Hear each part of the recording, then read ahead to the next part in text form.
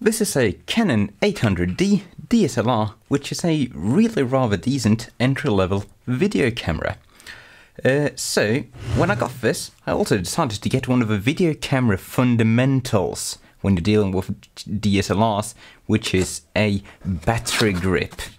Because when you've only got the integrated DSLR battery, it's this size battery, and you cannot fit anything bigger inside. So this is the MEIKE battery grip for the Canon EOS series. So let's get this battery door off and...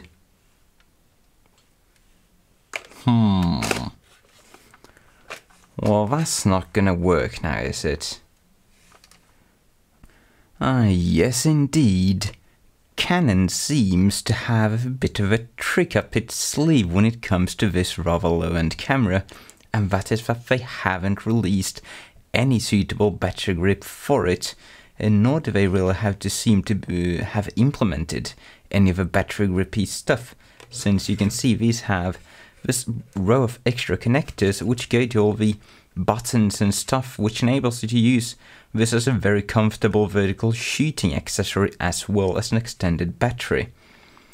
So I'm not looking too hopeful for actually having an official Canon grip for this thing available, well, ever. So I figured we'd take the matter into our own hands. So that's why I got this battery grip, which is for the 760D, which is pretty much the predecessor to this camera, which uses the same LP-E17 battery, which is the one which has these recessed connectors, and is pretty similar a camera, same for a poorer spec, and of course the battery is mounted 90 degrees wrong, and this geometry is a bit different. So this particular battery grip has a sliding caddy where you can fit two of the original LP-E17 batteries, which would provide you with, well, double battery life compared to the original integrated battery. But I think this is a very poor use of space, because we have this caddy which is really a lot of dead weight. It's just so much plastic. And if we compare the size of two of these batteries to the whole battery grip, well, you can just throw them in there ever which way, and there's so much wasted space in there, it's just insane. So I think we can make this a lot better than two Canon batteries. So let's get this thing apart and see how it looks like inside. Well, I've already cheated and had it apart just a bit to have a quick peek. And we'll see if we can perhaps make this something a bit better. And there we have her apart, and holy hell is this thing elaborate for being a cheap Chinese clone. I mean, just look at all these parts, and there has to be at least 20 to 30 screws holding everything together, and different dimensions to boot. This is absolutely insane. I'm positively stunned. We even have some rather elaborate pieces like this piece of custom flat flax.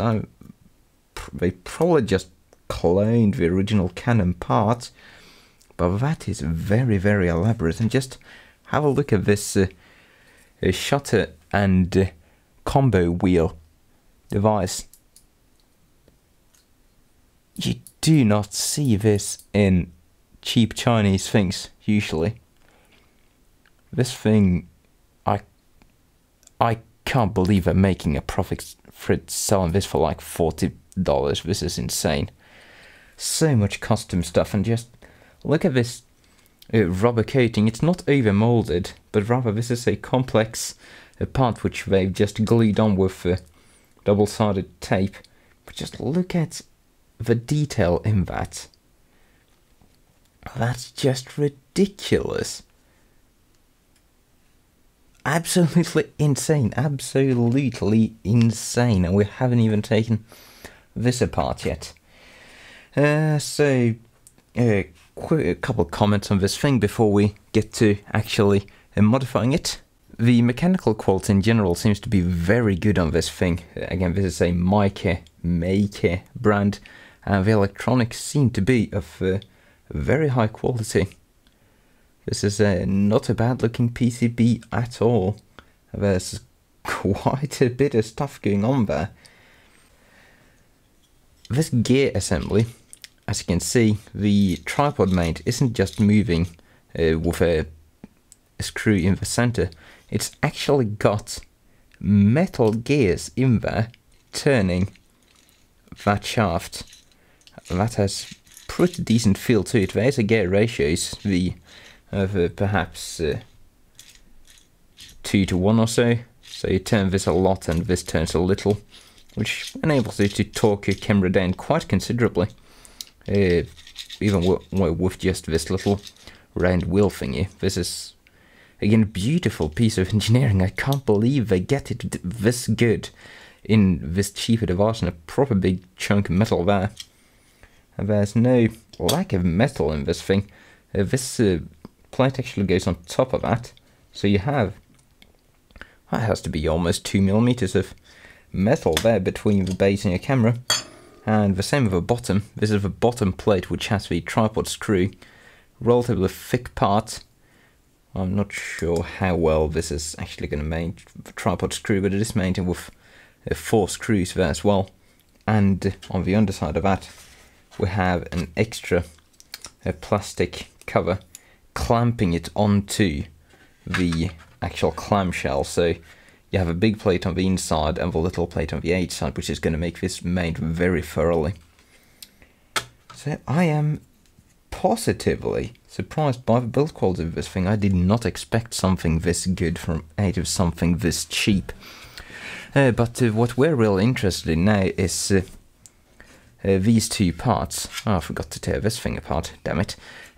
So in order to make this fit the 800D, we need to flip the battery so it mounts kind of like that. There's a bit of an angle to the camera, so it's going to be a bit finicky. I think I might just kind of mount this loosely so that it has some flex when you shove it in.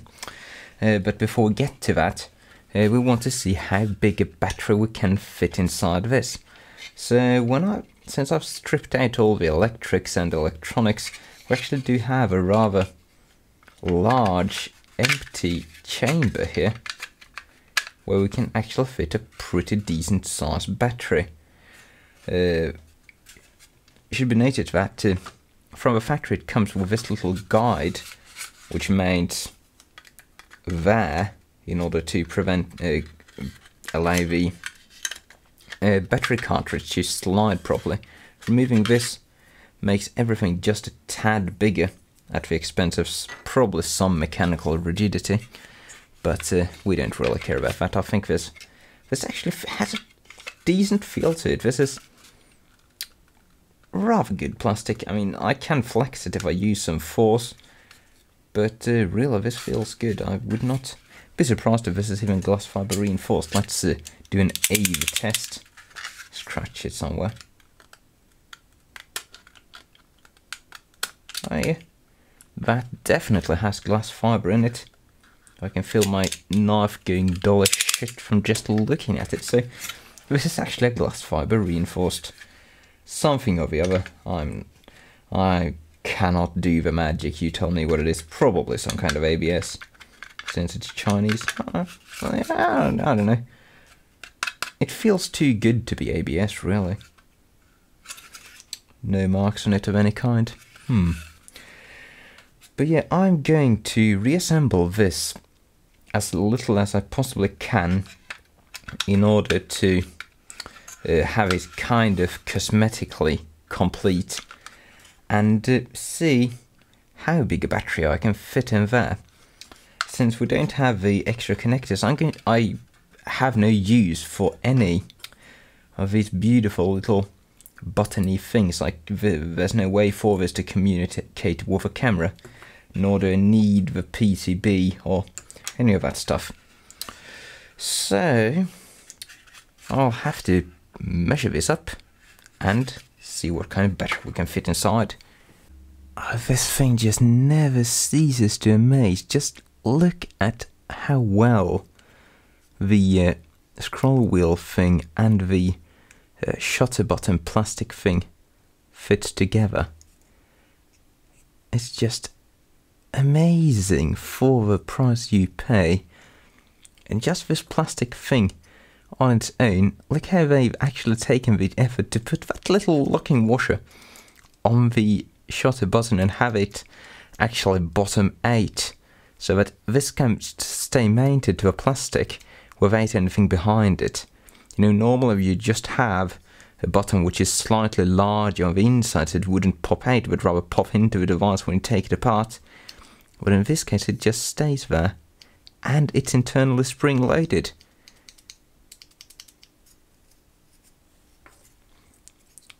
So you get a pretty decent feel out of it when you actually have it pushing the little two-stage tactile button in the mechanism, which of course which sits on its own custom flat flex. I mean, just how is this a $40 device? How is this a $40 device? It's the mind boggles, as some other popular YouTubers would say. Alright, I've now ground out as much plastic as I can out of these case halves in order to accommodate as large a volume inside there for battery. So I chose not to grind away these things since it's kind of rounded anyway, and these do a lot for mechanical stability if you want to grab it like that, but it just doesn't just croak and go. So the measurements I've arrived at, and sadly this thing puts a bit of a stake in our wheels, is about 113mm by 47 by 21 length by width by height, and it would be 26mm tall if not for the fact that this just has a giant bulge there for the tripod thread, which we're not going to be able to get rid of because I obviously like being able to mount my camera on a tripod.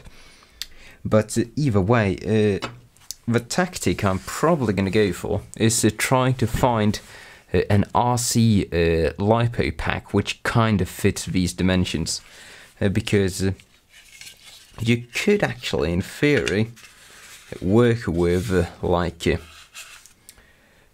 some kind of standard round lithium cells. Indeed, you can very well fit a few 18650s in there, but you cannot get very good volumetric efficiency out of those. As you can see there, you can get kind of free wedged in there, but there's no room for more lengthwise, and yeah, I'd have to make all my own protection circuits and what have you.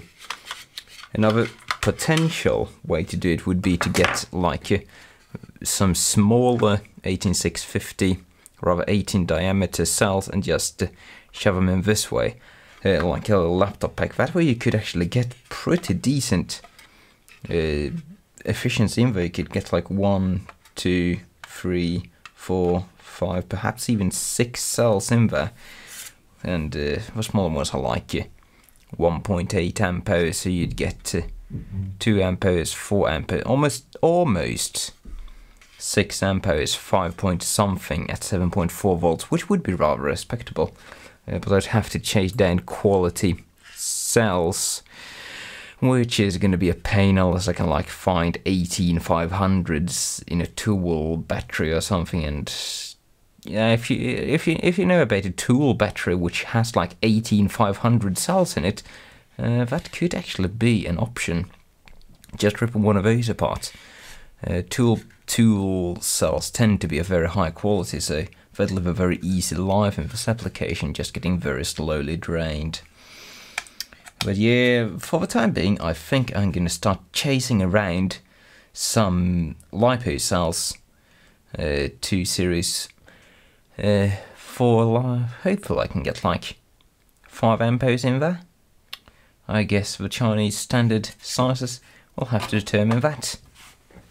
So yeah, since we're going to be waiting, I'm just going to go ahead and publish this video right now, and hopefully we'll have a better battery in not a lot of time. Wow, you can just fit so many of the Canon original batteries in there and still have room to spare. I mean, let's just shove in, that's a cell phone battery. I can almost fit a fourth Canon original battery in there.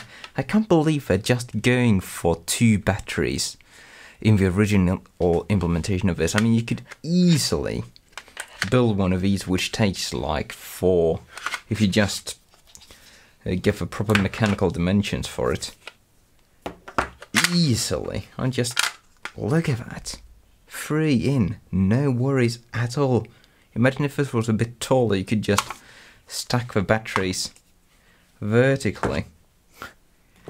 You could get like 7 Canon original batteries, a 7 amp hour battery for your camera. But we can but dream. This is what we've got to work for. So thank you for watching, cheerio. I hope you found it a bit interesting to see one of these MEIKE battery groups taking apart. I must say this, I'm not sure if the other Chinese ones are good, but this MEIKE one, proper quality, very good quality for the money you pay. I am utterly amazed that they're this good quality. Utterly amazed. Yeah, bye. I just had the top of a battery insert apart, and again, just look at the quality of a plastic moulding. All these little holes, everything in one single piece. This is just silly for something coming out of China this cheap. Absolutely ridiculous.